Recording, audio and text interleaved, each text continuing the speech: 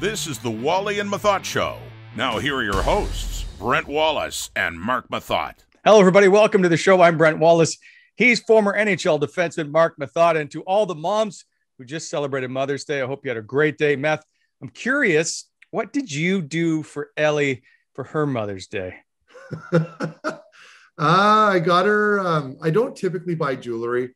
I bought her some earrings, pretty subtle, and a nice card that I had the kids, handprints sort of stenciled on. Look at you. We had a really nice dinner last night. We had a big tomahawk ribeye and some wine, Prosecco, enjoyed ourselves. It was a normal COVID-19 related day, stuck in our house, but we made the best of it. See, Mother's Day in our house is a little touchy now because this time of year is the NHL playoffs or it's World Championships, and I'm typically on the road. So the first 7 years, I missed Mother's Day. Do you know how expensive that gets? Anyway, so on the 8th one, I fly home that morning, and I remember I just finished up a series or something. I get home, it's about 1 p.m. By about 3 p.m., I am dead asleep on the couch. I believe it. So that didn't go over well either. So I'm not, there's so much I need to dig out of. Right? You're not a cook, so I'm assuming, did you make her something last night at least? No. So I made breakfast. I got up, I made a really nice omelet breakfast. Congratulations. Yep. And then she can pick whatever she wants to eat. So she picked, not me, poutine and pogos. Nice. Very nice. Okay. Well, I respect that. Yeah. So, hey, she enjoyed it. She got what she wanted. I'm going to have to buy her new power tool or something because I can't make up for all the years I've missed. Oh, fair enough. Okay. Do the kids do anything for her? Yeah, they always make cards and they take care of her. And I've always said Mother's Day is a really important day because, I mean, that's the hardest job I think there is in the world to do, is being a mom. No question. So it is a big day, except for the time I fell asleep on the couch. Anyway, let's move on before I get myself into more trouble. That's coming up on the show. We've got lots to talk about. Of course, we've got On the Points brought to you by sportsinteraction.com. We've got the headlines brought to you by BEI. They're helping to build the Ottawa Valley. And of course, our guest today, Brandon Prust, yes, controversial to say the least, but he's got great stories to tell. He's a former hockey teammate of Meth's, and that is, you guys won a Memorial Cup together back in London. So we're going to talk about all those stories. I know he's got lots of great things to talk about. We're also going to talk about John Tortorella, but just mere hours before he decided he was going to step down when we did the interview. So Meth, it was a great interview, and I know he's a good friend of yours. Yeah, and I mean, despite the occasional polarizing tweet, we have got a lot of great history together. We obviously won a championship together. He is genuinely a great person. I think that comes out a lot in the interview, hopefully. And, otherwise, we're just grateful to have him come on with us and tell us some good old war stories from the old days in London and perhaps some of his fighting experiences at the NHL level. So a lot of good stuff. That includes fighting Chris Neil and, of course, that famous 2013 playoff series between Montreal and Ottawa, where he had some choice words for Paul McLean. We're going to ask him about that too. All right. Still to come in the show. Also, we got GONGSHOW trivia coming up. Isn't Trivial Trivia, another sauce-off kit to give away, presented by our good friends at gongshow.com. But first, as always, Meth, let's get to the headlines. Built by BEI, helping to build the Ottawa Valley. All right. Number one, road work ahead. The league's hottest team, the Ottawa Senators, cooled down last night in Calgary. Year-end closeout. Who will lead the Sens in scoring? Yes, there's only one game to go in the season. Jimmy Sniper. Tim Stützle, the youngest Senator ever to record a hat trick. Forward thinking. Which Senator will have more points in his career? It's multiple choice. Meth, I'll give you 4 guys. And let's be frank.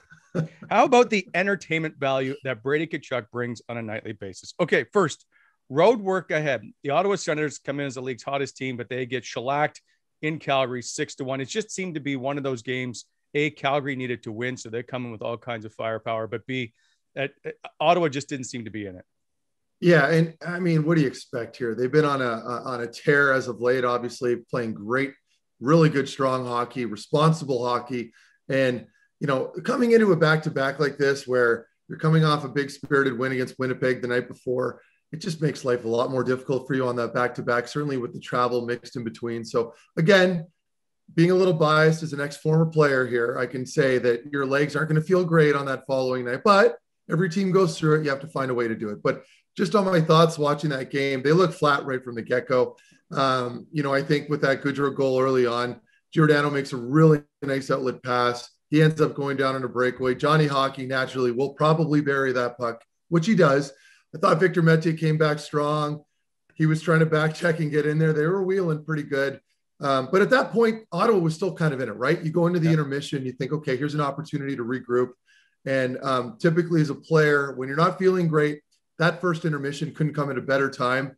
Perhaps you get an opportunity to come out, maybe draw a penalty, get a little momentum, score a goal, you're back into the game. That doesn't happen.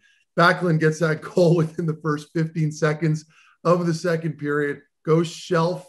And I mean, to me, that would have been the turning point right there. I think that just takes all the wind out of your sails. There's a little bit of breath here in life left. And then all of a sudden it gets shot down with that goal against right off the bat too. It gets rid of any potential momentum in your game. And then Calgary goes on to score a whole bunch of more goals. Aside from that one Norris goal that comes in at an opportune moment, perhaps they continue on and the game's over at that point. So again, to me, there's not much to talk about here other than they were flat. They didn't look good. They were bound to have a game like this. Yeah. I wouldn't put too much weight into it. Not so much that. And again, we will say that Ottawa finished with its best winning road record in the last 3 seasons. Now, they haven't had a winning road record overall on the road since 2016-17, but there's improvement. The one thing I noticed in last night's game, and that is it just seemed to be little mistakes that proved costly. I don't know whether that's an age issue or if that was fatigue, but even if you look at the goal, I think it's the Backlund goal, Zub and Brandstrom are both behind the net on the same side. Like, I don't understand what happens there.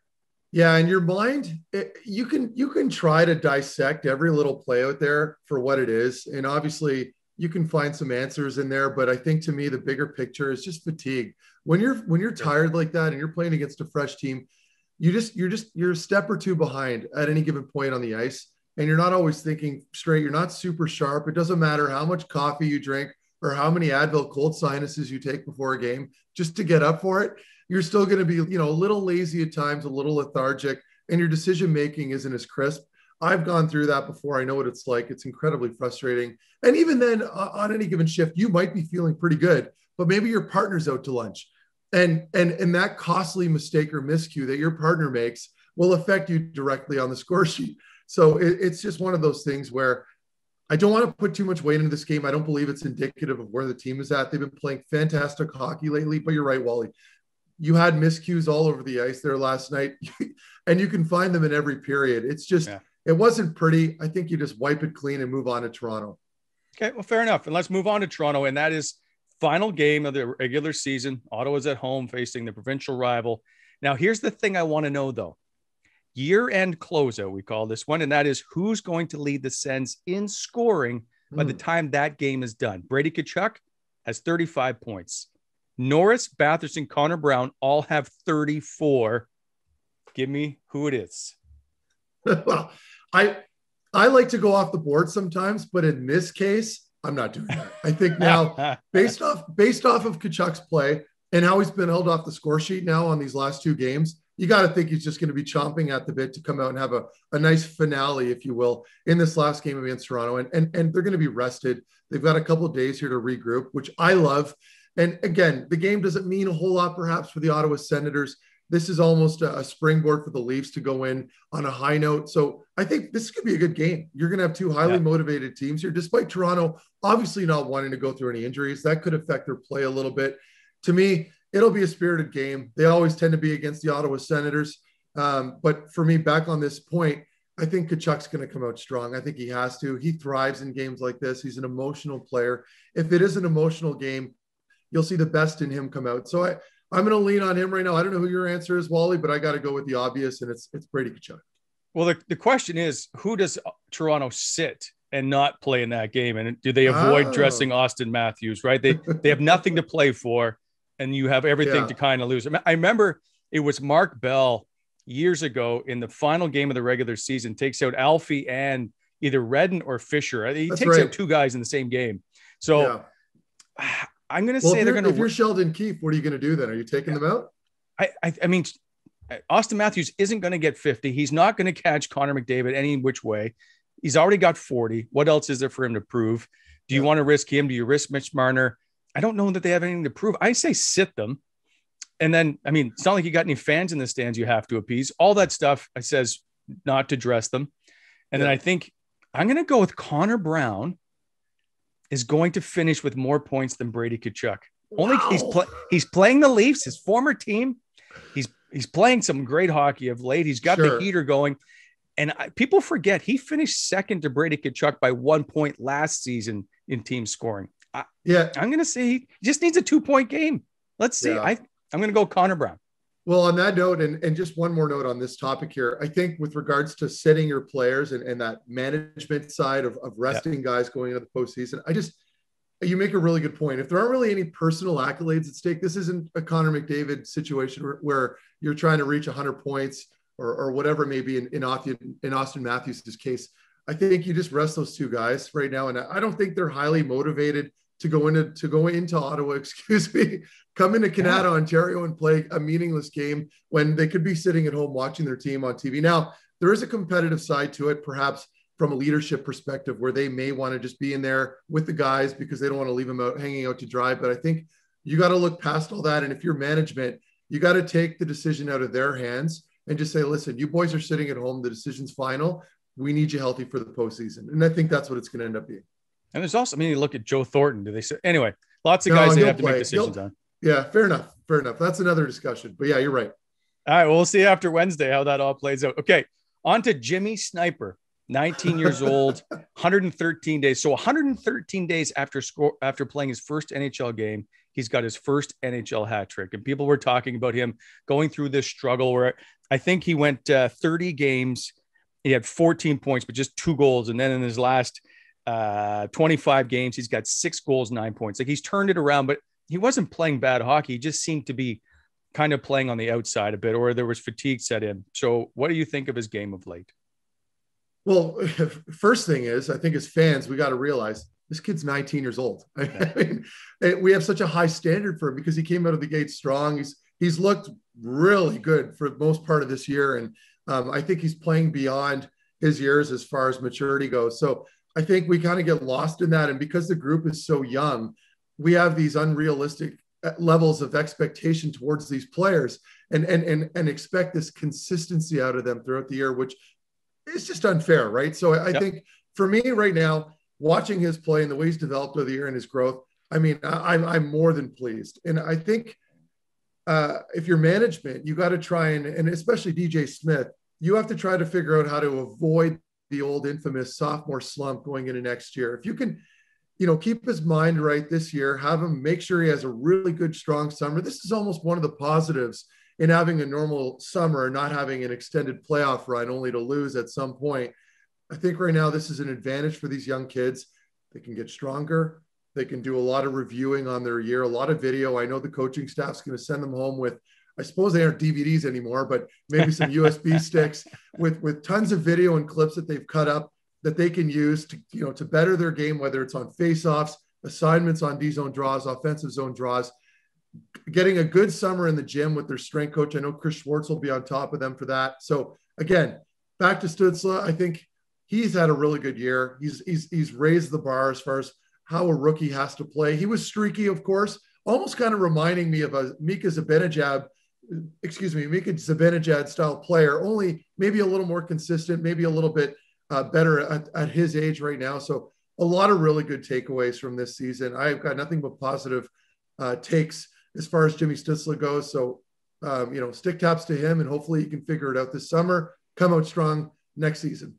Well, let me throw something out. One is he hasn't been home since he came over for World Juniors, which was back in December. So it's been a long time for him just to be away from friends and family. He's 19 years old. He was 18 at the time, whatever. And then he's also played though in the German, like he's played pro hockey in the German Elite League. So sure, when we talk about that sophomore jinx or slump, I don't see as much happening with him based on him being able to play pro so much already of his career. Yeah. So I'm going to say he's going to probably rebound. He just needs to put on some man strength. Yeah. And that's going to come, right? I think and it's not just like all these guys work now. Like when it comes to the off season, you don't really have to worry about any players slacking. because you come to camp and fitness testing is an absolute nightmare. I mean, it's not what it was 15 years ago. People are coming to camp in shape now, game shape. So Jimmy knows where he stands. I can't believe I'm calling him Jimmy, but this is an opportunity for him, and he knows it. I'm sure he's surrounded by good guys in the summertime that are going to push him. But you make a really good point there, Wally, and it's something I never even thought of. When I was 19 years old, I was still playing in the OHL, and I thought 68 games was an absolute grind. He's just, well, I guess I shouldn't say he's played an 82 game year, but he's played a compressed NHL schedule, playing almost every other night. So what a learning curve for him. And now he knows where he needs to be strength-wise, mentally. So it's a good opportunity for him to springboard himself next season and just have another breakout season as a follow-up. So high hopes for him. You make some really good points about the homesickness thing, Wally. I think that's underappreciated. We don't talk about that enough. He's made some really good strides as an adult here. I can't wait to see what he turns into.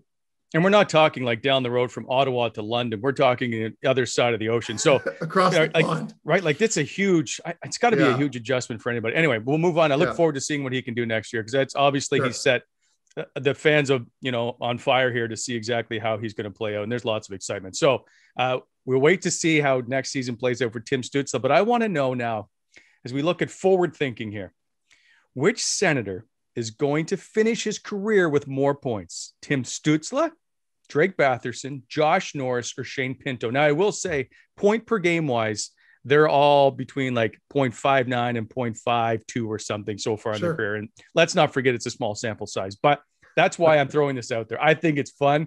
Who are you going to pick by the end of his career to have the most points? And I hate these questions because they're all so young, right? So you can only make wild assumptions at this point and try to project in, and it's fun. So I'm with you. I think when I'm looking at this group right now, the first thing that comes to mind is, okay, I'm not going to look at their skills, their skill set, their skill level, or maybe even their scoring ability. I'm going to look at who I believe is going to have the longest career in the NHL. And even that to me is an outlandish prediction. It is very difficult. And I hate being put on the spot. And I'm still avoiding the question as we speak. So I suppose I'll just dive right into it. Yeah. I think right now, if I'm going to single out two guys, it's going to be Jimmy Stu and Josh Norris. Okay. Right now, I think that's the obvious. I think they're two guys that are ahead of the game. I mean, in Josh Norris, if you're talking about a projected center for the next, 12 to 15 years in the NHL at the very least, I got to think that a guy like him is just going to consistently put up a lot of points. He's going to have two legitimate line mates at all times playing around him. He's just bound to get those points at a consistent rate. Now, if we're talking about goal scoring, I think your best natural goal scorer right now is obviously Jimmy Stu. I mean, his release, the way he can play right now, although streaky as a 19-year-old, it's just too hard to predict. But if you have him moving forward with two legitimate line mates and a good centerman, maybe Shane Pinto, and a guy like Connor Brown moving forward for the next at least 2 to 3 years, and he's continuing with that pace, there's an argument to be made there too. But I guess at the end of the day, I just really, really, really like Josh Norris's play. I like how responsible he plays two ways. So I'm just going to lean on him. I'm biased. I like the two-way guy that can play well on his own end, almost a Bergeron type player, which is high praise, but I'm going to go with him. I think he's going to be your guy. Okay. So before I get to my answer, you think Stützle is this is a serious question. You think Stützle is a better goal scorer than Drake Batherson? See, I would have thought Batherson would have been the better goal scorer. I know. And again, I'm going off the board, but I just think at his age where he's at and seeing that release that he has and some of the confidence that he comes through. And I'm a huge Batherson fan. I love his attitude. No. I'm not downplaying that. I'm by an NHL standard. I'm curious of your point. Yeah. Well, you have to pick one guy, right? And so when I look at these players, I'm looking at opportunity where they stand. Batherson's, I love that idea too. Don't get me wrong. And he's potentially going to be a top line winger. And I might be wrong and I might be eating my words in a couple of years, but I have to go off the board with at least one pick. I think Josh Norris is a safe pick. I think you're just going to get a ton of consistency out of him. So naturally, I'm going to go off the board on my second. I think it's going to be Jimmy Stu. I think as far as goal scoring goes, he's just got the release and he's got that X factor where every once in a while you watch him make a ridiculously confident play, almost a little too confident. And I admire that at his age, at being 19, being able to possess that is intangible and you can't teach it. He's got that X factor. I'm going to go with him. I'm going to go with Josh Norris. And almost pains me to think that we're agreeing on something. I know, right? It's weird. When you said John, I was like, do I just pick somebody else now?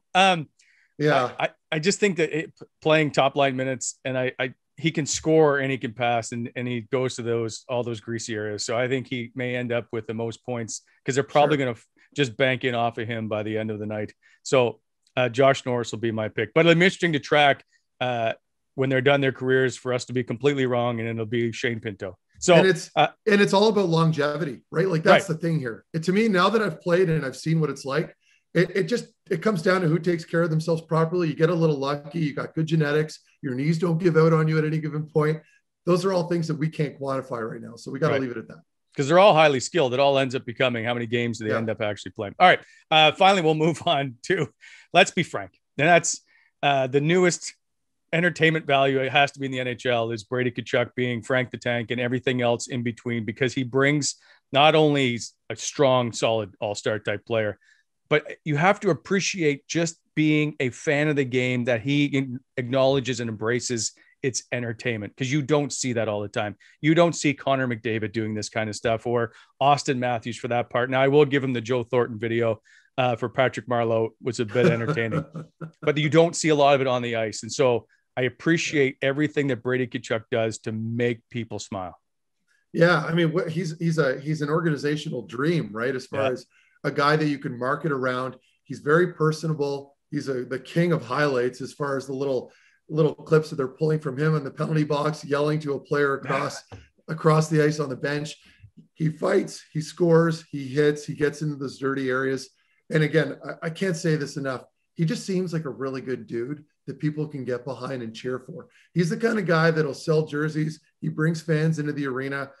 So again, from an organization standpoint, they got to be just salivating at the fact that they have this player at their disposal now in the organization representing the Ottawa Senators. So to me, he's the kind of guy that'll bring season ticket sales up. And I mean, they just got to sign him. When it comes down to it at this point, I don't know what that deal is going to look like.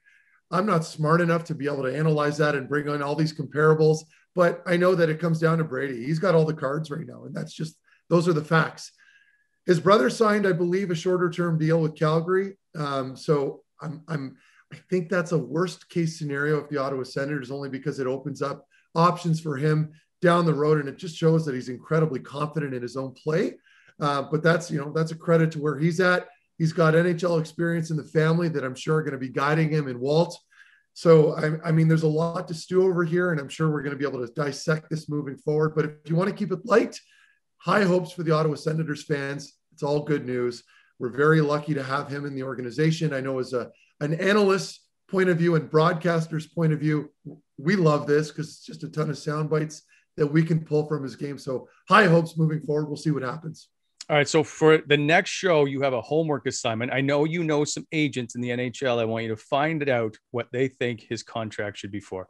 And I'm putting you on the spot, and now you got to answer me. So finally, I will say when it comes, and here's the thing about Brady Tkachuk is I don't know if I can tell you a lot about the goals he scores, but you know about all the stuff he's done that people were think of. They were reminded of laughing in the penalty box with Tim Stützle, doing the Frank the Tank, doing rock, paper, scissors, I think in Calgary a couple of years ago, all that stuff, talking to himself on the ice. Did you see Josh Norris last night said he's laughing to himself because he can hear Brady Tkachuk during the anthem talking.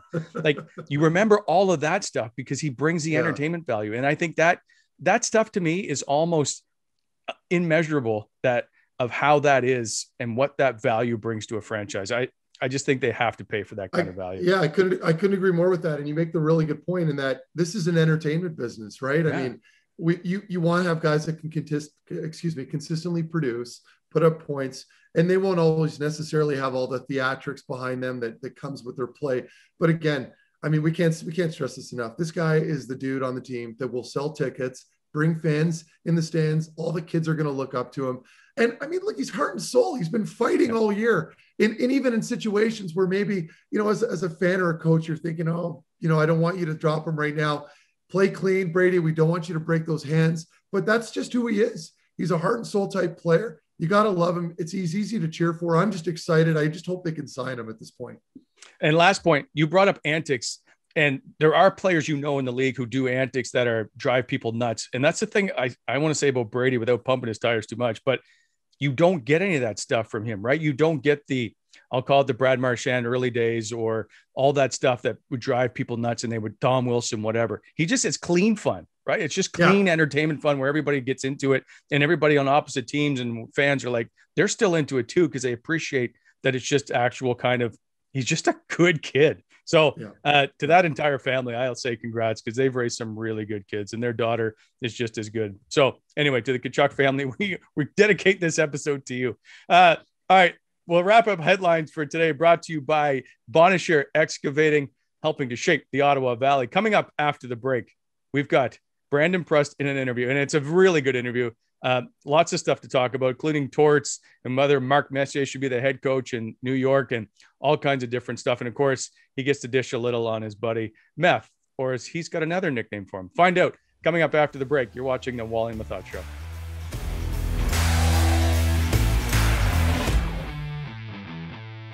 All right, welcome back to the Wally and Methot Show. Please be joined now by 9-year NHL veteran Brandon Prust. Prusty, nice to see you. Thanks for joining the show. I don't know how long it's been since you and Meth have talked, but you guys go a way back here. Is it nice to see your old buddy again? It's always good to see Trotter. Trotter always put a smile on my face. We always had fun when we played together, and even when we played against each other, we'd nice little jabs and chirps here and there and stuff. But we always obviously stay in touch.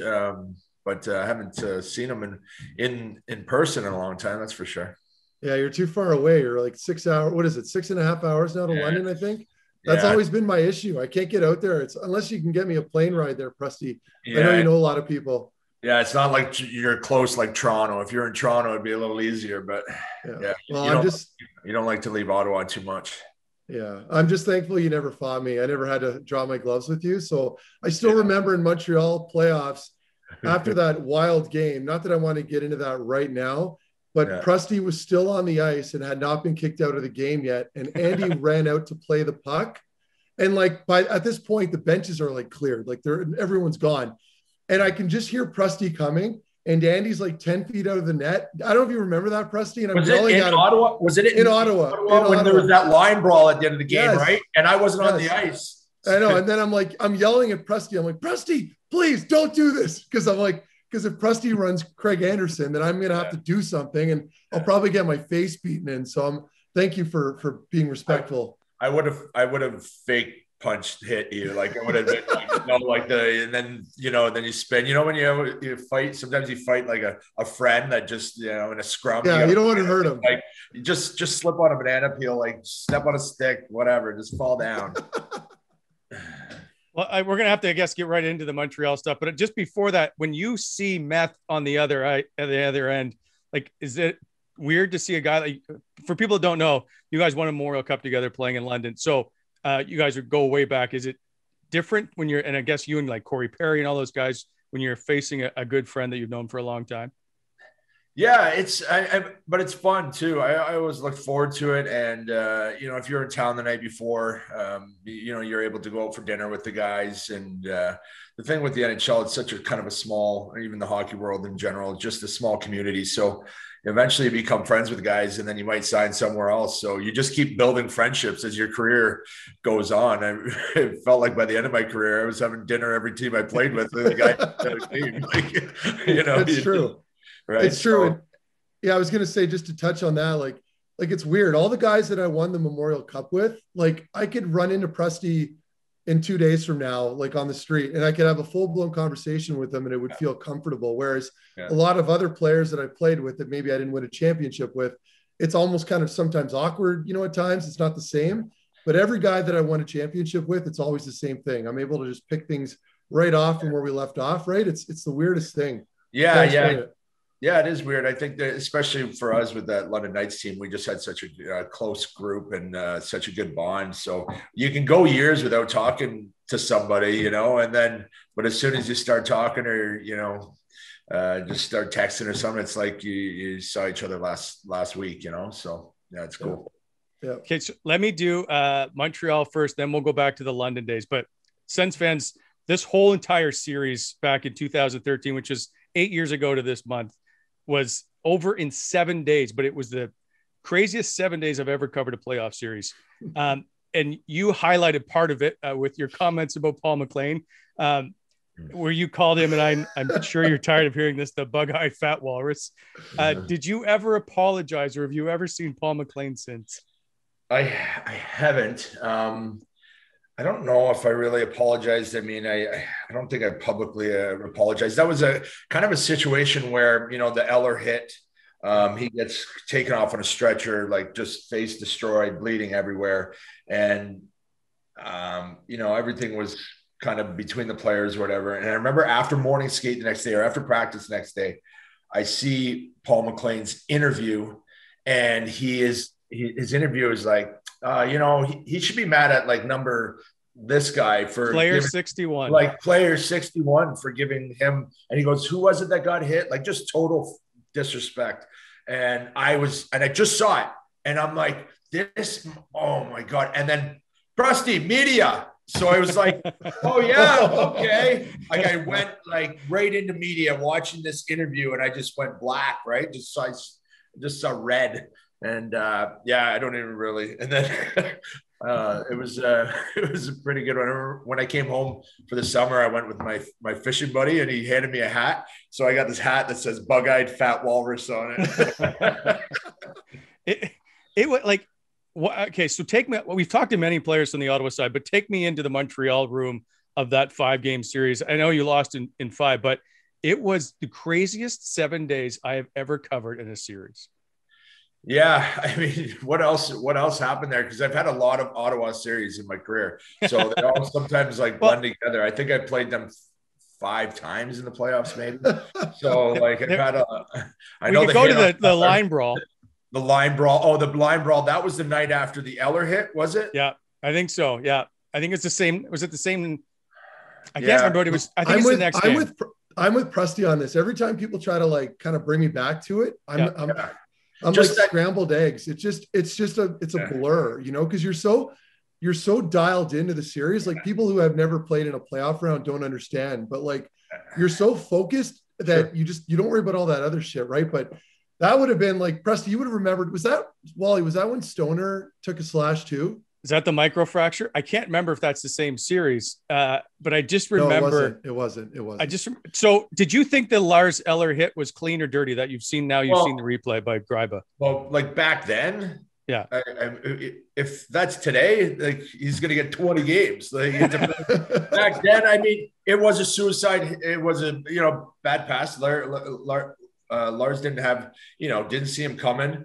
I mean, I'm a big advocate for hitting and open ice hits, but he smashed his face apart. So, and that's just when they're trying to change the, that rule. Like nowadays, What do you think he would get? If you said that hit happened tomorrow, what do you think he would get? Oh, 10 for sure. Yeah. If it's a player that hadn't been suspended before, I'd say, between 5 and 10. All right. Tom Wilson does it. Yeah. Wait, we're going to get to Tom Wilson. We're going to get to that. We got lots of questions. But that line brawl, that's right. You're not even on the ice, but everybody's squaring off. Are you just chomping to get out on the ice? Yeah. Well, sometimes you're chomping and sometimes you're like, oh, thank God I'm not out there. I don't have to fight this deal. Like, I don't know. So yeah, you want to get out there because it's just the adrenaline rush, and you're sitting there watching, and, maybe not your toughest guys are out there. So you want to be out there to help. But I know what Trotter's thinking. I go out the next shift, and he's like, Prusty, it's over, man. It's over with. Just don't do anything stupid. And it wasn't I wasn't going to go, be that much of a dick and start running Andy over or something like that. Yeah, but I feel like you were thinking, like, and I'm not even saying this. I was probably skating. I probably was skating like I was. You were flying. Yeah, man. I remember it vividly. I remember you yelling at me. No, Rusty, no. Yeah. Oh man. So I'm just thankful you didn't do it, because again, things were going so well for the team. The last thing I wanted was getting pumped in front of my own fans. So it worked out well. But yeah, that was a fun series. I know you guys were on the other end of it, but yeah, man, I think we got our revenge. I think we got our revenge the next year, right? Yeah, you did. It was the year after. Yeah, you took us out, or 2 years after that. Anyway, it's all Yeah. Yeah. They blend together. Especially when you retire, your brain starts going a little mushier. I got another question about a playoff series. That's you guys against the Rangers, Montreal against New York. You hit Derek Stepan. You got a suspension, 2 games, broke his jaw.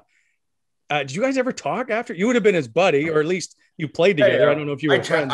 I talked to him that night. I talked to him that night or the next morning. I was texting with him and stuff. And I mean, we're going into New York down 2 games, and my first shift, I'm just trying to change momentum in the series. They ran Carey Price. Carey Price is out for the season. Chris Kreider does the old accidentally on purpose. And so, just like going into my Paul McLean interview, I'm seeing red. So I'm just trying to hit everything. And it was just a little late. The hit is clean. It's just like I remember when I was doing I was on the phone call. They're like, a late hit is 0.35 seconds. Yours was 0.55 seconds. So that's like the fraction of time that I was late on the hit. And I mean, I saw him after the series. He played the rest of the series. So, I mean, he knows what type of a player I am, and that I'm not dirty like that. So, and he was my buddy. I sat beside him for 2 years in New York, like 2 or 3, 2 years for sure. He was my stallmate. So I talked to him every day. He was one of my good buddies. So I'm not intentionally trying to injure him, but when it comes to trying to win a playoff series and you need to change momentum, there's not much you won't do. I was even thinking of ways how to like get in Hank's kitchen, and he's one of my best buddies. And I was thinking, like, how am I going to clip Lundqvist without getting a penalty? Can I spear him? That's when I realized how deep he plays the net, because I kept skating around through the crease trying to like clip him and then spear him. And I couldn't, I'm like, he's in his crease, like he's in the net. And I could never get him. That's some of the gamesmanship that people don't always realize, right? Like, you got a lot of guys that are focused on scoring, different roles throughout the lineup. And then you got guys like Prusty that are your role guys that are physical. And all he's thinking is, how do I get in this guy's head? How do I get in that guy's head? Change the momentum. It's fascinating. Yeah. Because like your goal, like the last thing I'm thinking when I was on the ice was, how do I get the opposing goaltender out of his game? Right. And it's a skill, man. Like, you got to be good at it. So I got a lot of respect for that. Can you rattle Henrik Lundqvist? Like, knowing him, can you get in his kitchen? I don't think so. No, I've never really seen him.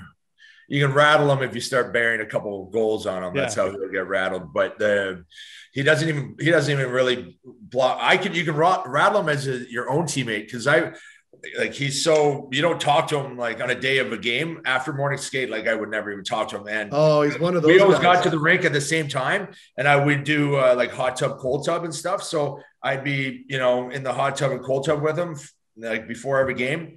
We never said a word. It was just, I just didn't bother him. But if I would have been like, I don't know, hey, Hank, you gonna stop him tonight? Like, he might go like, what are you talking to me for? Awesome. So does he run that room? Like, if there was a captain for a goalie outside of Roberto Luongo when he was in Vancouver, would he have been the captain in New York? Just by leadership, just by like the presence of him. He's not much of like a talker. He wouldn't have a huge voice. There's not many goalies like that I've ever played with that are, big talkers in the dressing room, other than Noodles. He was the backup goalie. And when I was in Calgary, even when I got called up, I was like, geez, this backup goalie doesn't shut up. And then I ended up getting to know him, and now it all makes sense. But yeah, Noodles is just like, I'm like, I've never heard a backup goalie behind Kipper. Like, Kipper's just sitting there with a chew in his mouth. Kipper's soft. Noodles is just, let's go, guys. We're like just pom-poms on. Oh, I love it. That guy's such a beauty. We had him on a few weeks ago.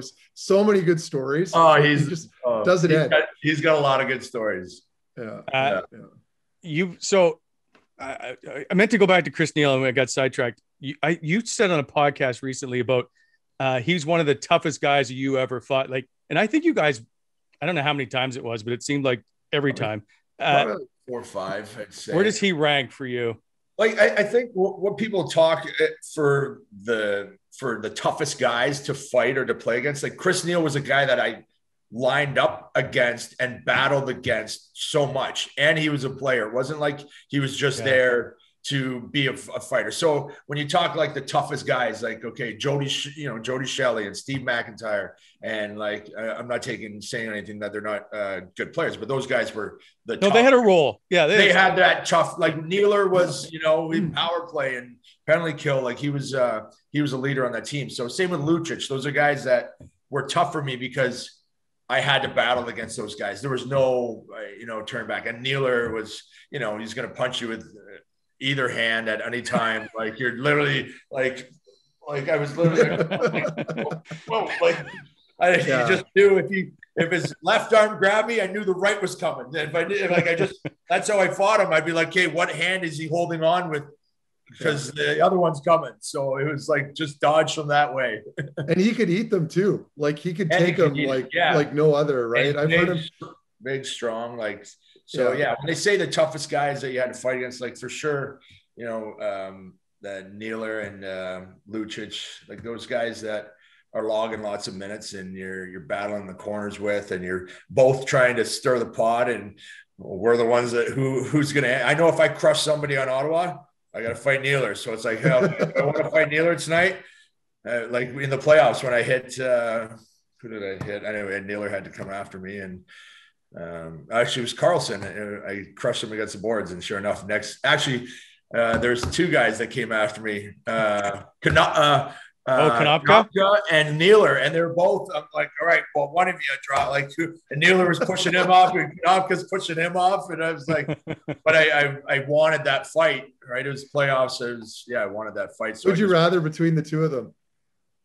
And Konopka, I fought a lot too. I probably fought him like six, 7 times. I'd say he was just more my size, so I'd rather fight him. Nealer was pretty solid and punched hard and that's good. But both really good fighters. But I did better against Konopka. So 100, I think you had 126 NHL fights, and I know you fought a ton in the AHL, and that doesn't include postseason or preseason. Yeah. Is there anybody you wish you had have fought? I always said I wish I fought Chara. I wish I had that one and Reeves. I never played against. I think I played twice against Reeves. One time he asked me in St. Louis, and we were up 3-0, and Terrian put me out. He's like, "No, Prusty, like don't give them any momentum." And I was like, Reeves, like you got to do something. Like if you go hit somebody, if you cause a disturbance, then I have to fight you. But I'm not gonna like just square off with you. Like I always told guys, if I was up and they were trying to get momentum, I'd be like, entice me, like try and slash me, make a scene. Don't just go, hey, you want to fight? Because I'm gonna say no. But if you if you make a scene where I don't want to get embarrassed, I'm gonna fight you. So hold on a second. I think he's like 250, 260 something. You're 195 pounds. Does that not weigh into your played? Not anymore. There's a huge size difference between you two. It's crazy. Yeah, I was 195 played. So most guys were. I mean, even Nealer. What was Nealer? 215. Like that's. Yeah, Nealer is like so solid, so solid. He actually took good care of himself. Yeah, Steve McIntyre. When I fought him, I fought John Scott. So I fought him in the minors. Yeah, so those are. I think he'd be about the same size as Charles. Yeah, he's a mutant. Yeah, so you've fought quite a few mutants, then. That's true. Yeah, big. DJ King. You remember DJ King? Oh, you fought DJ King too? Oh yeah, minors. My first year of the minors, I led the league in fighting, and I was just going to every tough guy, every team. When you and I came into the league, like in the minors, at least, like our first couple of years in the American League, there was like legitimately 2 heavies on every team. Yeah, it was wild because DJ King would have been in Peoria, right? Yeah, and they had another guy. Who was the other guy that they Rocky had there? Thompson. Rocky Yeah, Thompson. Like so tough, man. Oh yeah, I'd fight Rocky too. Like if you look back now, like when I look back at the teams, like you wouldn't recognize them compared to the way they're built today. Like in Syracuse, we had Dorsett, Sestito, Morasti, Sugden, Konopka. That's a whole meat team. It's the all meat team. Prusty was nuts. It was nuts. Like imagine Having to play those guys like eight times you'd be a like, year. yeah, you'd have your pick at the litter, like whoever you want. We'd be like in warmups, like Zenon would be like grabbing water bottles like a wrestler, eh? Like smashing them, spraying the fans, like getting everyone. And then Morasti would be firing pucks off the glass into the opponent's zone. Like this is all in pregame warmup. It was freaking wild. I couldn't believe where I was. So yeah, those were different times. At least they were on your team. It made you feel bigger with those guys on your team, right? Oh, dude, it was crazy. Anyway, yeah, I miss those days. That was the best time I think I ever had, other than in London, of course. Yeah, probably the most fun I've ever had playing hockey was in the American League, because like it was just my first year pro in Omaha. I always say my first year pro in Omaha, for some reason, just the group of guys we had, maybe that first year pro, but man, I just had the most fun. Everyone's tighter, right? Like there weren't as many families, so like the guys are all a little younger and hanging out. That's what a lot of players I think don't realize in the moment. And then you get up to like, the NHL, and it's like, oh, dude, this guy's got like 3 kids and he's going home to his wife, and it's just different, Anyway, I'm going to assume those bus rides made a big difference, right? Because you're lot longer bus ride than a plane ride. I hated the bus. I hated it. It's the one thing that in Omaha, we flew everywhere. We only drove to Peoria and Iowa. Everywhere else we flew. So we would do on trips. We'd go play Houston or San Antonio. It'd be a week trip. We'd be on that. What's that in San Antonio? They walk the walk. Yeah, I forget the name of it. It's beautiful. I was there for like 4 days. It was great. And then commercial flight back in the morning after 2 games. You played Thursday, Saturday. Yeah. I remember one time jumping on the plane home, and like we were all hungover. We were out in San Antonio the night before. So it's like 7 a.m. flight. So everybody's just like, and there was a couple open first class seats, and the stewardess is walking back, the flight attendant. I was like, hey, you think I could go get one of those first class seats? And my coach is sitting across from him, and he just looks at me like dirty. Sure enough, she comes back, gives me the towel, and I just walk by my coach, Ryan McGill, and I'm just like, was that your rookie year? My rookie year, yeah. Oh my God, that is so bold. I wouldn't even like that's the difference between Prusty and me. Like my rookie year, I didn't say a word to anybody. I just sat there in my seat, kept my mouth shut, and waited till the year to end, just because we had so many vets on our team, so we would get treated like garbage. Like that's the difference too, right? NHL level, they don't really care if you're a rookie. Just make sure you pay for rookie party, right? Yeah. But in the A, it's more like junior, where like there's a little more hazing. It was a little old school. It was a little more old school. It was different. Yeah. Anyway. I could go on, but I want to get to Tom Wilson, because you played for the Rangers, and I'm curious of your reaction if you were on the ice for the Rangers. But one, does he get a suspension based on the way that play ended?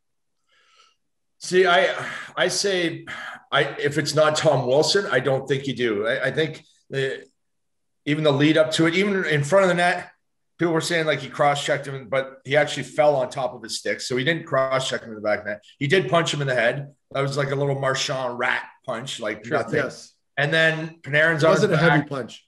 No, it wasn't a heavy punch. And then Panarin's on his back. And if you slow it down, they keep showing it in slow motion.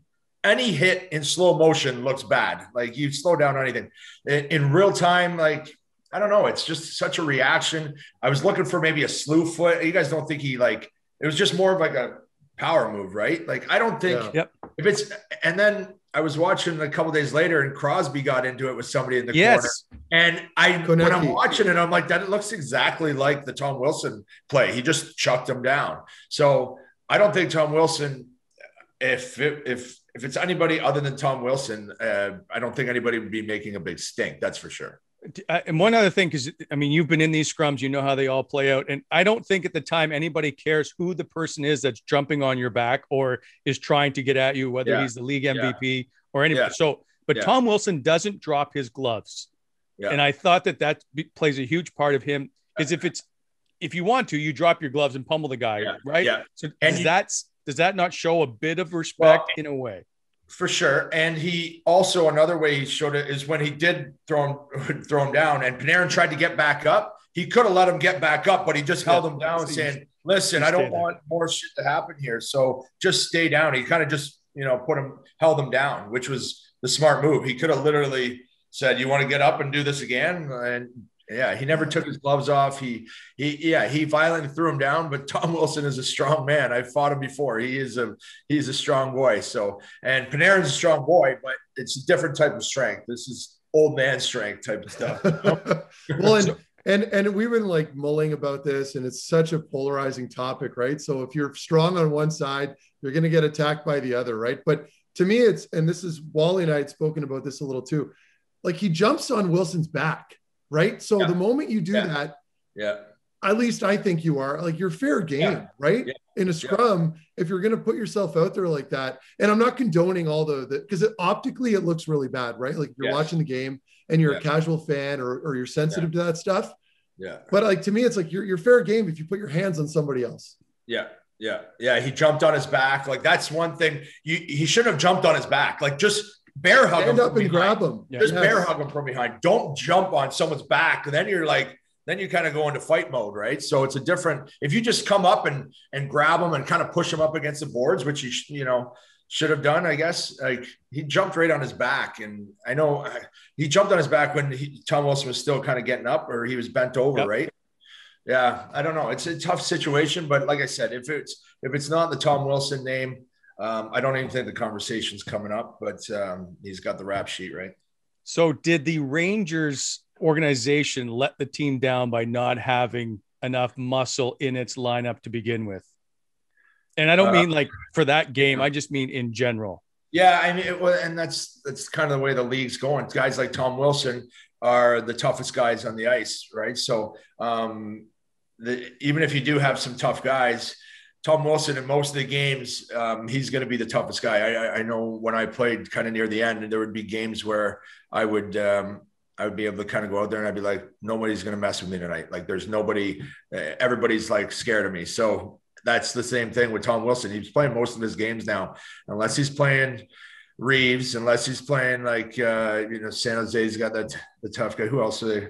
Gagne, in San Jose. Who else? But you're right. Like just, there's nobody. Not that much muscle anymore. So, but that's why you need a guy like Tom Wilson. And that's why, just getting rid of Brendan Lemieux. If he's there, maybe something like that doesn't happen. Right. So you get rid of that little bit of toughness and, guys know that they can do whatever. I knew some nights I was like, I can do whatever I want tonight. Like those were games. If I was playing against Ottawa and Chris Neil was there, I was like, I don't own the ice. I can't really, unless I want to get in a really tough fight. I can't I can't run everybody. So Prust, you would agree then that having some muscle in the lineup is a deterrence. Because a lot of people think, well, I don't think there's room for this, because I've had this argument with people where they just believe that there's no need for it anymore, that presence in the lineup. But I'm always like, man, I don't think you guys understand. Like players are more confident when they know they got a guy that has their back, right? Okay, 100%. And I always said when the tough guys leave, everybody's like, oh, fighting's not right and concussions. I'm like, concussions are going to go up because guys are going to hit more. Like, look at the playoffs. I remember watching playoffs like 2 years ago. Guys were leaving every game with concussion because in playoffs, tough guys are, even if you are a tough guy, you don't want to take a 2-minute penalty. So if someone crushes somebody and you go after them, that guy's just going, okay, drop your gloves, come out. You don't want to take that 2 minutes. In regular season, it's like, I don't care. I'm going to beat this guy up. But in playoffs, that's why there's so much hitting, because guys know that they can get away with a lot more because guys can't risk taking 2 minutes. That's why hitting always goes up in playoffs. Yeah. And I can actually agree with Prusty, because I'm a prime example of a very physical player that didn't like to fight. I didn't like to fight. That's just who I am. But in the playoffs, I would like, if I could take liberties on any of the small players that were in Montreal, for example, I would do it just because I could, and I wasn't necessarily dirty, but I would go the extra mile to like lay a guy out or something. Right. And so, but in the regular season, I knew that I'd have to, pay the piper and fight a guy. Yeah. So, I guess, it's a tough topic though, right? Like everyone. Yeah. You want to find a guy like Tom Wilson that can play the game and be tough. And where do you find them? You can't find them though. Well, we'll come out of retirement, Mark. I'm starting to work out. I'm going to start working out tomorrow. And then I think I can pull out a couple more years. Yeah, fair enough. Well, you just came back from a fishing trip, right? So there's no more fishing trips then. It's just no beers. No. It's just protein shakes and training. Yeah, 2 protein shakes a day and drinking the eggs, raw eggs. Yeah.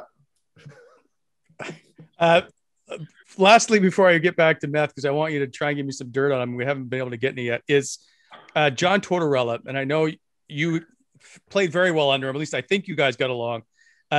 Explain to me the coach he is, because I think he's misunderstood, but I could be completely wrong. And 2, do you think Laine and Torts can work together? Now, that may be a moot point if Torts isn't the coach in Columbus at the end of this year, but do you think that Laine is a type of personality that can work with John Tortorella? I don't know. I think he can, as long as he kind of starts to understand Torts. It is hard when he benches you, or he just kind of like says, I don't care if you're not going to play the system, you're sitting. That's hard, especially for players like that. And I think that's one thing I loved about Torts is because whether you made 1 million or you made 10 million, he was treating you all the same. But sometimes I'd be like, he's really going hard on Gabrick today, or all the time. And Gabby doesn't really take to that. Like, yell at me, like I can take it. It makes me better. But some people, it doesn't make them better. So as long as Laine kind of understands Torts and knows that he's going to be hard on him, and all he wants is effort. Like I love Torts because he's so passionate. And he wears his heart on his sleeve. He wants to win. He's more prepared than even any player on the team. It's like, this guy's been watching game tape all night, probably didn't sleep. He's got the X's and O's down to a science, the game planning and all that. So like, I love his intensity. And yeah, some guys, I obviously, the more skilled guys, the guys that are, it's like why he didn't work in Vancouver. He went in there, tried to do military style, and they were like, no, this isn't going to work. Like, see ya. Like, you can't go in to the Sedins and start, pushing them around. But Columbus, he's got foot soldiers, right? He needs foot soldiers. He needs guys that want to go to war, right? But can you win with foot soldiers? Don't you have to win with those high skilled guys? You do. That's why. That's why you need to. I think he's got to learn how to handle the high skilled guys, right? He's got to. Usually, coaches adapt. They go, okay, that didn't really work there, or like it didn't really. Like him and Gabby near the end. I always remember him and Gabrick were like, FU match every day. I don't know if we can swear on this podcast, but FU matches every day, and we're sitting in the dressing room and. And Gabrick's in the medical room, and it's pretty far away. And Torts comes in to the dressing room. He's like, "Where's Gabby? Where's Gabby?" And we're like, "He's in the medical room." And then you just hear him fucking, and like, he must have just watched the clip from in the first period or something. And Gabby's and you just hear, "Yeah, fuck you. No, fuck you. Fuck you." Yeah. Like, it was like, and we're all just like in the dressing room, and it's far away. And they are just screaming their heads off. Like, Gabby's just like, "Get out of my face." He's like, "Do your job." And it was a shit show. But did you ever piss off Torts? Oh yeah. With turnovers. Yeah. He does not like turnovers. I remember one time, I think it was my last year, and maybe the start, and I think I was getting maybe a little too comfortable, and I turn over the puck trying to make a play coming out of our zone, try to put it someone in the middle, and turnover, scoring chance. I get back to the bench, and Torts is like, I'm just sitting there like this, and I can hear him screaming, coming down at me, and he's poking me in the shoulder. "You fucking turn over the puck one more time, you're gonna be pinned to this bench." And he's like, and I remember my mom, I was talking to my mom after, she's like, the camera was on me the whole time. Torts just like right beside my ear, and I'm just like this. Like, I didn't flinch, didn't even move, didn't even look at him. He was poking me, he was yelling at me, and I was just like, all right, I better not turn the puck over anymore. Now, if you could have said something to him, what would that have been? I don't know. Would he have benched you? If you said something back, would he have benched you? Probably. Yeah. Okay. Yeah. Do you think that's funny? Like, some coaches, like Torts would push your buttons, but you probably, like, I'm assuming just by your conversation here, you couldn't bark back at him.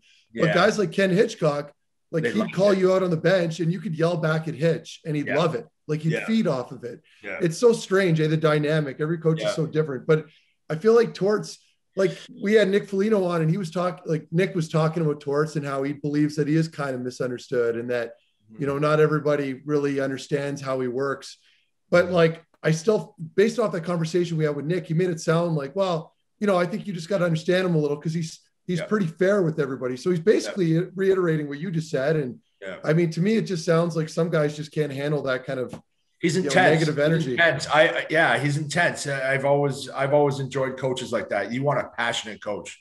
Like, the last thing you want is just a coach that's going through the motions, or there's not much, you know. It's like I remember in Vancouver, we had Willie Desjardins, like, you know, great guy, but he didn't have much coaching. Like, we lost like 2 or 3 in a row. I remember sitting beside Derek Dorsett in the dressing room, and I'm like, is he going to yell at us today? Like, I want him to come in and fucking kick a garbage can, like throw something at somebody. Like, I don't know, like just show some emotion. It was just same thing every day. And I'm like, oh man, this sucks. Would Marc Messier make a good coach in New York? That's a good question. I mean, he's a pretty badass guy, right? I think he would. I don't know about his coaching or his coaching style. Like, it's a tough thing to just jump into, right, and start coaching. But he's never coached anywhere, right? Yeah, he's never coached. But you got to think the Moose is going to be a good coach. But I don't know. The coaching, it all comes down to the coaching style. I don't know how, like, the X's and O's. That's one thing when I retired and started going, you know, helping out with the Knights, just watching the Hunters, how much they work. Like, I'd come in at like 8 a.m. and Dale's already on the bike, and he's got the laptop in front of him. He's scouting a kid from Toronto, 15-year-old kid. I'm like, Dale, like, geez, he's like, all I do is watch hockey all day. They like, so you need to have that. Like, they're literally, like, it's the amount now for coaches. Like, we would get to the rink, even in Dallas. I remember in Dallas, because I was always hurt, and I'd get there at like 7:30 in the morning, whatever time it was. And all coaches did was get there roughly, you know, around 6:30, 7 o'clock. And all they do, Prusty, is just cut clips. Yeah. It's so much different and worse now for coaches than it was even like, 15 years ago. Because all they do is cut clips for like a 3-minute meeting, and half the players at times are just tuning it out, right? Like, so like, people have asked me about coaching, and I'm like, no, like, you couldn't pay me enough money to do that, because you're literally at the rink more than anybody else in the organization. Unless you can do what Moose does and just go right to the show and just jump on that bench. But I'm not going to start, you know, the O or junior for like 50 G's, like, no. riding the bus all the time. I'll come help for free, and just I can come and go when I want. Yeah, no kidding.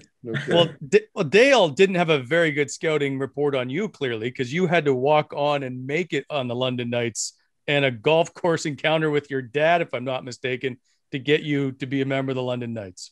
Correct? Yeah. Well, the year before, I went to their junior camp for the London Nationals, the junior B team, to watch me. And I had a good camp. This was like a summer camp for like their prospects. And so they invited me to main camp. Then when I went to main camp, they said, you want to play an exhibition game? And at the time I was like, I don't think I'm going to make the team, and I don't want to ruin my eligibility for scholarships. Right. So I was like, no, I'm good. So I played junior B. The next year I was like, you know what? It's not the scholarship thing. Isn't what it's all cracked up to be. It's be hard to get a full ride. So I was like, I want to play for the Knights. So waited till about a week, like it was like a week before camp. I got a call. I'm like, man, I thought they would want me out there. Sure enough, I get a call at like, 4 p.m, a week before camp. I guess my dad was on the course. Dale and Marc were there, and one of them, my dad says that Dale hit his ball onto his fairway. Dale says my dad hit it onto his fairway. But anyway, they ended up meeting, and my dad was like, hey, my son Brandon, he wants to play for you guys. He wants to try out for you guys this year. And they're like, oh, well, we thought he was going scholarship route. And he's like, no, he wants to try out for you guys. Sure enough, I got the call that day and went to camp a week later, and that was it. And I made the team. But, yeah, it's pretty crazy. You guys end up winning a Memorial Cup together. So can you give me any dirt on Marc Methot? Because so far he's like Mr. Clean. I am clean. Prusty, don't. Like the guy goes to bed at like 8 p.m. Don't bring make any bullshit up. Don't make. You don't want me to talk about Mexico? Oh, It's a long way from London. Nothing in Mexico. Nothing happened in Mexico. No, nothing happened. But we had a good trip. All I remember, we had a good trip after we won the Mem Cup. After we won the Mem Cup, we all like 20, 25 guys, right? The whole team. Then Dale, Jocko. Remember Dale getting stuck out of the elevator in his underwear? Hammered? No. Dale was in his room. Dale was in his room. I don't know if he was showering or changing, but guys were nicking his door. I think it was bowls or something. I think it was bowling, and we're nicking his door. And Dale comes out and he's like, closes it. They do it again. Dale comes out. There. They do it again. Dale runs out. He's naked, and he runs out. And the door shuts behind him. And he's locked in his room. So he's got to go to the room beside him, and he's knocking, and someone hands him like a hand towel. That's all they had was like that's what it was. So he goes down to the front desk to get a towel, and we're all sitting. We're all down there. We're all down there in the lobby, and Dale's in a towel, holding it, covering his butt and his horn. And it was so good because Dale, like I was terrified. Like Dale had such a presence, right? Like we knew he liked to have fun and he liked to have the occasional beer, but like to see him like that, man, it was it was incredible. That was one of my favorite trips. Oh man, I could go back. Yeah, I got some dirt on Mark, but I can't. Some is you can't. Some you got to take with you to the grave. So good man. You guys played on a team that was, I don't know whether they call it the team of the century. It was completely dominant. And when I hear you speak, Brandon, I always hear you mention Corey Perry and Marc Methot as like two of the best players. I'm like, wait a second, this team's littered with guys. How do you get Marc Methot in the top two? Well, I just, I think Mark was like one of our, one thing about Mark, what I remember the most about him, scoring 2 goals in game 1 of the Memorial Cup when we came back from 3-0. But no, I think like our decor there was, Methot, Girardi, Severette, and, Ryan Rodney, arguably for the top D in the league. So just that decor. But I think Methot was just that big presence. You always knew it was off the glass and out. And he was very simple. He was getting it out of the zone. But like those guys Mark was always tough to play against. And I think maybe even because I played against Mark probably the most of my career, him and Girardi. Obviously I played with Girardi, but I just know how hard he is to play against. So that's why we were so deep. And like Prusty was like a role PK guy, like played tons of minutes, could score, could fight. We had, I don't know, how many draft picks did we have on that team, Prusty? Like 10 guys, 8 guys? I forget the number, but yeah, I think it wasn't even fair. We had Dan Fritchie, who at the time was an NHL hockey player, came down during that lockout year to play with us. Yeah. Like we were stacked. It was crazy. Well, I never came close to that, like as far as how deep we were in comparison to the rest of the league at any point in my career.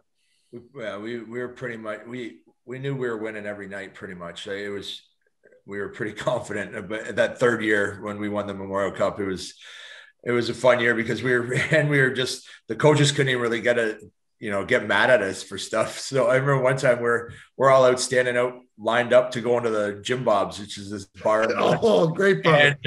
And it was the night before, it was like the night before a game. And I remember Corey Perry, his cell phone rings, and it's our assistant coach, Jocko. And it's like, he's like, it's Jocko. And we're like, oh my God, no way. He's like, yeah, everybody's home in bed. Yep, we're all good. I called the guys. Everybody's good and in for curfew. And Jocko goes, oh, that's good, because I can see you fuckers standing outside the bar right now. He's over in his car. And I remember that. Like, oh shit. He's like, just don't be too late, you idiots, and like hangs up. And but, oh, that was amazing. That was the year. They let us get away with so much on that team, but because we were such a good team, we were so dominant, they couldn't really say a whole lot, right? They just kind of let us go. And Prusty ran the city. Like, so we were lucky in that Brandon was from London. and even before he played for the Knights, like he just knew everybody. So he was like our team liaison. So I was getting everybody fake IDs, like bars set up, like golf courses set up, like it was like a perfect storm. Having him on our team was like he was like an agent / player, and he hooked the boys up with anything and whatever we needed. It was amazing. Yeah, I still remember that. Yeah. How many guys would still keep in touch from that team? Oh, I would quite say a few of us. Yeah, I would say at least half. You lose track of some guys, but I think I keep in touch with lots of guys still from that team. I just talked to Trevor Kell the other day. We got lots of guys that we still keep in touch. Adam Dennis is a coach up in North Bay. So yeah. So when Dale was coaching in Washington, would you say anything to him on the bench or anything? I didn't really. I just saw him after. I wouldn't. He played. We played the Capitals that year in the playoffs. We beat him in 7 games, and so that's when Dale's year was up. So we had a pretty intense series, but a couple looks and stuff like that. But I didn't really say too much. I saw him after the game a couple times and chatted, but Dale's pretty quiet. I let him do his thing on the bench there. I just wanted to make sure I beat him though. Because you went back to work for London as an assistant or associate coach, if I'm not mistaken. Did you say anything, or did you ever bring it up then or anything? Did you ever go back? Yeah. Because I'm back in London now. So like I said, I just go. I'm more of a rink rat with those guys. I'm close with the Hunters, and Dylan's one of my best buddies. So I'm always around the rink helping those guys out wherever I can. But Dale and I have talked about. That's all you do when you're with those guys. You talk hockey. Like it's just hockey. Talking about players, talking about stories. Just yeah. So. Prusty, a little divisive on Twitter sometimes, but let's get past all of that right now and talk about your charity in London, Prusty for Kids. You're doing a lot of great work there, and we're very involved even in London when I was back in the day playing with you there. Can you tell us a little bit about that? So we, the Brandon Prust Foundation, we started, my buddy and I, Dave Moore, we started it about 10 years ago, and we've raised almost $1 million. We also do, so it's for children in need. So like every year we make a wish for a child, or every Christmas. We also started programs in London, the Kids Kicking Cancer program. It's now called the Hero Circle. We get kids out of their hospital beds and they get them active and, teach them breathing techniques. And you hear cool stories of kids that are doing all their treatments and getting needles every day. And, when you hear the story of a kid going, the nurse asked if I wanted the numbing cream for my needle. And I said, no, I can take this. I can take this pain. So it's stuff like that. It's pretty rewarding. And we do a lot of granting. As long as it deals with children in need, we will grant to smaller charities and foundations to help them reach their goals as well. Awesome. It's important work, and we really appreciate it. We know you do a lot of charity work, so we know just Twitter doesn't define who you are by any stretch of the imagination. So we appreciate you coming on. We good luck with your charity as it continues to do lots of good work in the London area. So Brandon Prust, happy to have you on and appreciate your time, my friend. Yeah. Thanks for having me, guys. Good to see you. Thanks, guys. Rusty. You got it, brother.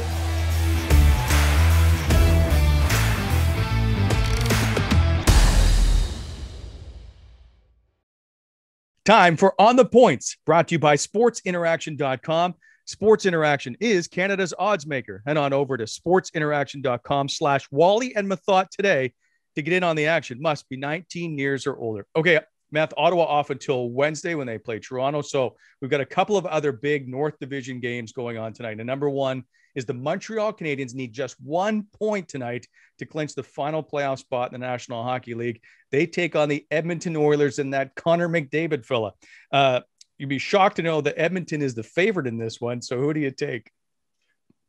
I'm feeling for Montreal fans only because here we were, I think, halfway through the year. And I think I was guilty of it as well. I thought they were a lock. And right now they're trying to just kind of crawl their way into that postseason. So you're going to see a desperate team out of them, but they're banged up. And how do you bet against Connor McDavid and Leon Draisaitl with the Edmonton Oilers? You just can't. I mean, I know that McDavid hasn't seen a ton of success in Montreal this year, point wise, but the way they've been rolling lately, I just got to go with their trends, and they've just been unstoppable. So I can't bet against them. I'm going to have to go with the Edmonton Oilers and Connor McDavid. It is. I mean, Edmonton is 2-4-1 against Montreal this season, but man, there's so many injuries. Carey Price and Shea Weber and Philip Deneau and no Jonathan Drouin. Like they're just, and Gallagher, like they're just, their heart and soul has been, I guess, almost taken out of this lineup. So you wonder how that fares, but they need just 1 point in 2 games. You got to think that they're going to do it. There's no way, perhaps, can Calgary run the table and beat Vancouver 4 times? So that's something interesting to follow along. And again, Edmonton's the favorite. I will say Edmonton will likely win this game. Meanwhile, Vancouver's at Winnipeg. Canuck have 6 more games to play this season. They're struggling. They're exhausted. Winnipeg still trying to obviously lock down, I think, third and final playoff spot, the third spot in that North Division. I guess it's probably a foregone conclusion they're going to win tonight. Maybe. Yeah. I mean, I don't believe in guarantees all the time, of course, because hockey is such an unpredictable sport. But in this case, I just think Winnipeg's just way too much. You know, in Vancouver, they came out strong early there, right after their little COVID rebound, and kind of alarmed a lot of people. We were all wondering where that play came from, but they fizzled. And it's not against them. That's not an indictment against the Vancouver Canucks. I just think that schedule right now is just way too overwhelming for them.